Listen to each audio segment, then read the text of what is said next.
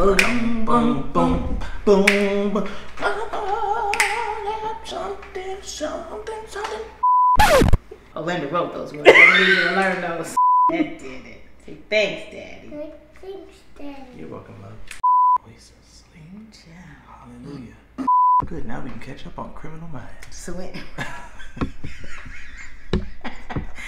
Well, I mean, if you're gonna ask me to come, ain't no crudité, ain't no where's the water, where's the Perrier? Already. Mm-hmm.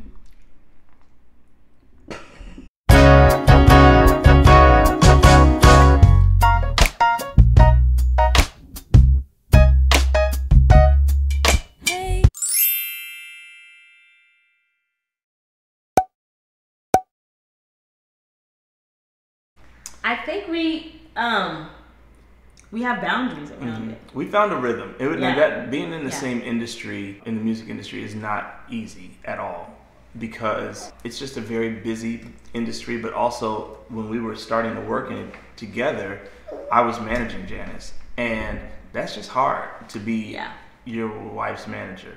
Conversations that you have to have as a manager to your client are not the conversations a husband ever wants to have with his wife. And you got to watch out for emotions and feelings because you can say something in a meeting that you feel like, this was a hard meeting, but then later it's like, and when you hurt my feelings, and then we had, it was everything. We had to decide, okay, boundaries on date nights. How do you go on a date night and not talk about work? And that's what you would do. You would go out to dates, husbands and wives go out for dates and they talk about how their day at work was. And if she's frustrated with her career or something that happened, and she's talking about that at a date, then suddenly the date ain't a date, it's a business meeting. And now you feel like, now I got to fix this and this and this and this. So I learned probably one of the biggest boundaries is if it's work related, I email. Yeah, if it's personal stuff, she would send a text. Yeah. And that way I wouldn't look at a text as if it were going to be about home. Yeah. And what's for dinner as opposed to, hey, I was thinking about this and this and this. So I email versus text, and then we can decide if we want to talk about it in person. I probably let you bring it up so you won't feel overwhelmed by it. But it's also fun. It's fun to be at events together where we both have things to do. I love being called Janice's husband because that's it just tickles me. And I think that we get to serve together, and it's just great that we can both be in our purposes and do our things in the same space.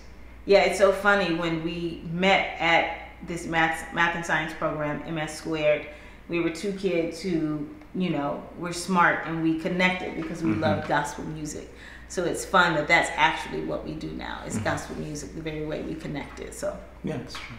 Because he was one of the only people who knew about the late great Orlando Draper and the Associates. Because I used to be in Orlando Draper and the Associates in the choir. So the fact that he knew that. Boom, boom, boom, boom, boom. Something. Orlando wrote those words. I need you to learn those. Sorry, Orlando. I love you. Only for the better. Having a child, challenges the relationship you've settled into. I think the habits you've settled into, because all of a sudden, I think what happens to a woman is that she has this love for a person that she's not experienced before, and all of a sudden, I think every husband is like, hello, do you see me? I'm here. Same guy I used to be. And it's just an adjustment to remind yourself that God made it to be husband and wife first, and children are blessed through that union. And it's just, it's something, honestly, I think that's oftentimes harder for a mom to remember, because especially if someone has grown in your womb, like you are attached to them differently than you've been attached to anyone in your entire life. And so putting that into perspective, according to what the Bible says, is necessary and challenging sometimes, because moms be wanting to go all in. You go all the way if you could. But it's also a maturing process for husbands, because you realize it's not about you. It cannot all be about you, because at the end of the day, you can figure out what you're going to eat for dinner. There's like an infant that cannot figure out what he's or she is going to eat for dinner. And so it's kind of an opportunity for the husband to grow and realize, yeah, you're not just always going to be catered to. And Janice is really great about taking care. She loves to figure out ways to make special meals and make something special for me. And then when he came along, after 8 years of her doing that, I'm like, you took my wife away from me. And as the husband and father, you have to figure out how to live in that tension of realizing you cannot be upset with the child because the child is only symbolic of a change. The child didn't change the things. The child represents and caused and required the change. But you can't resent the child for that. You got to grow up and figure out, like, yeah, this is what you wanted. This is the goal, and God has called you to train this kid up. And so figure out how to do all that at the throne. And then I think it's the maturity comes for a wife and a mom to realize this child is especially blessed when their parents' relationship is intact. So it's like, I mean, I could let my marriage fall apart, but then that would be devastating to my child too. So honest, if you really want to love a child well, do all you can to maintain a healthy marriage.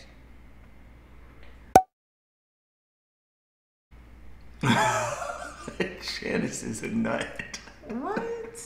I think that's one of the things I love most about her is that she is actually hilarious. And Janice is the same now as she was when I met her 23, 24 years ago. She is fun-loving and quirky and gifted and beautiful and full of energy and a little bit feisty and a little bit saucy. But now it's like been tempered with a little bit of Holy Ghost, a whole lot of Holy Ghost. But that's what I love most. And honestly, Janice is the one who, we say a lot, for the people who are called to be married, it is the way that God uses to sanctify those people. That is the primary tool for those who are called to it. And she sanctifies me. I mean, she really is, she has this saying where she'll sometimes say, can I be a good wife?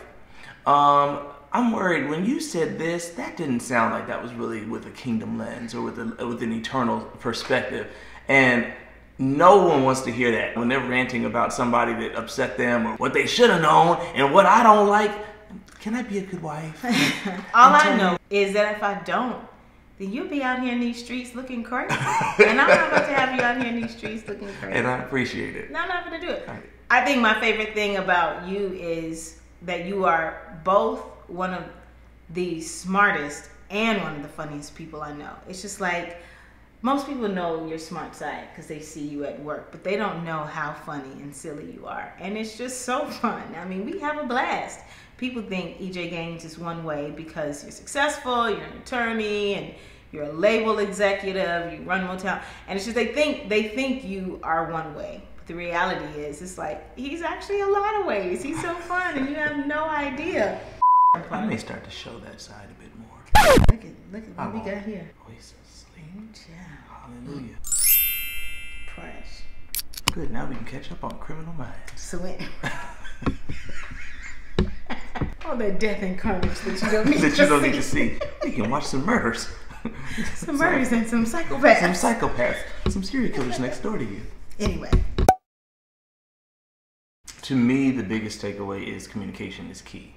It is so vital. Most recently, when we first had Gabriel, I remember talking to one of my best friends and I said, I'm just feeling this and I'm feeling this. And, I don't even know that I have a space to say all that because, how can I say all this? And she's, taking care of him all day and doing this and juggling her music. And I just felt like I didn't have a place to say it. And he said, say it anyway. And I was like, what? You're going to get me in trouble. But what I realized is, and he said, say it anyway, because you'd be surprised. You might be feeling a lot of the same things. And so I came home that day and I said, hey, I'm feeling this and I'm feeling this and I don't want to be insensitive and I just needed to say these things. And she said, I'm feeling the exact same things. And it was kind of this moment where we were like, okay, right, you're my best friend and we're really doing this together. And we don't have a solution for these things, but at least we're in it together. And sometimes the communication thing can get so stifled that you don't realize if you would just say it and have the conversation. Though it may be hard sometimes, it's always going to be better to talk about some stuff than it is to bottle it up, to swallow it, to just put it away, because that will only breed resentment every single time. That's the only outcome that can come of it. I think for me, I would say forgiveness is necessary. Like, people are just people. And just like somebody accidentally steps on your toes, like, it's going to happen figuratively. And things are going to happen that in small ways that are going to need forgiving, and in big ways that are going to need forgiving. And if the Lord has called you to be married to a particular person, then he saw it all coming. And the intent is that you make it out alive and well. And so it's kind of like, just like when people say don't sweat the small stuff, I think it's that. To get married is to be ready to live in forgiveness and live in benefit of the doubt, because nobody is perfect, period. Nobody is perfect. And you enjoy the people in your life, especially in marriage, so much more when you decide to enjoy them. I think that's what I would say. Decide to have fun. Decide to enjoy the amazing things about the person and why you married them, instead of being like, oh my gosh, she's getting on my nerves. It's like, I mean, well, yeah, any and everybody would get on anybody's nerves, because that's how marriage is set up. So yeah, forgiveness is key. Yeah. Don't sweat the small stuff. And yeah, I think that it can get intense. Yeah, the advice, I have two pieces of advice for newlyweds. One, if she's angry, don't get your phone out to videotape her being angry, so you can prove it. Because then you'll later. Get pizza thrown. You're gonna get pizza thrown at your head. It's a known fact. It's a known fact that to record someone when they are upset with you, and then to say, look back at the video. We're gonna look back at this. I'm gonna show you how upset you look. And the only thing that happens is this equals pizza at your head. Pizza thrown at your head. That's it. That's number one. But number two. How do you guys know that? I heard about it. Yeah, you know, let's just say. Once you're scrubbing pizza off the wall. When you're cleaning up pizza sauce on the wall, you realize probably shouldn't have recorded Probably shouldn't have recorded that. But then the for real advice is, everything that you're going through, this is not the first time that someone has gone through it. Yeah. And I think at some point, very, very early on in the first year of marriage, we were probably talking to some friends who were like, oh yeah, that happened with us too. Oh yeah, that happened with, and it's like, for real, why didn't anybody tell us? Like, they come to the wedding and they're like, this is the beginning of your lives together, it's love, and everyone's gonna be praying for you, and they don't tell you the annoyances, and you're gonna argue, and you're gonna fight about this, and bicker about that, and this is not gonna be resolved. And if I just had more people saying, that's normal, that happens to everyone, when you think it's supposed to be a honeymoon for the entire marriage, then at least I would not have felt so much like a failure in the first year of marriage. It was like, man, we really messing this up, because we bickering about which way the mug should sit. Should it be face down? Do you turn them down? Do you turn them up? Now we leave them up. She had her way. I'm of the belief you put them down. The lip should be down.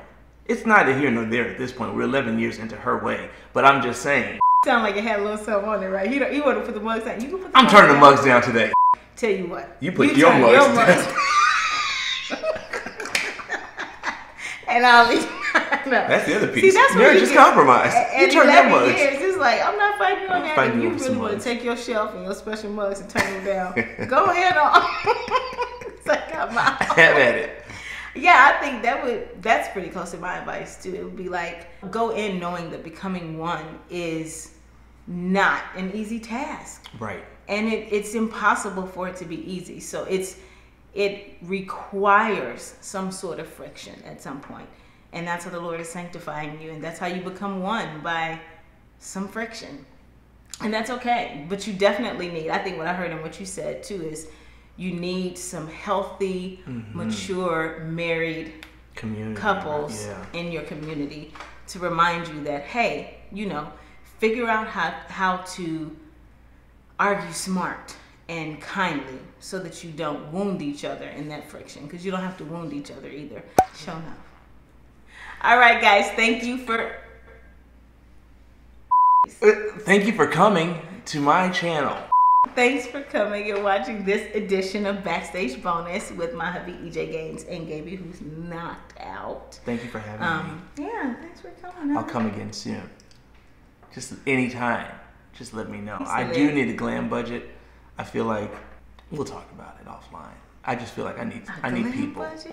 Well, I mean, if you're gonna ask me to come, ain't no crudité, ain't no where's the water, where's the Perrier? Listen, I got you a candle. Oh no, the candle's gone. The candle's gone. I just fruit snacks. Where's my green room? There was no manifest or itinerary day sheet of what I was gonna do. So thanks, guys, for coming. Like, make sure you comment, subscribe. Sorry. Make sure you like and subscribe down below. Comment, tell me what you think. If you have advice about being married or you have questions, let me know. I'll get to know you down in the comments. And follow me on my socials everywhere at Janice Gaines. Follow me at EJ Gaines. Yeah, follow EJ. He's funny. I'm funny. At EJ Gaines. See you next time.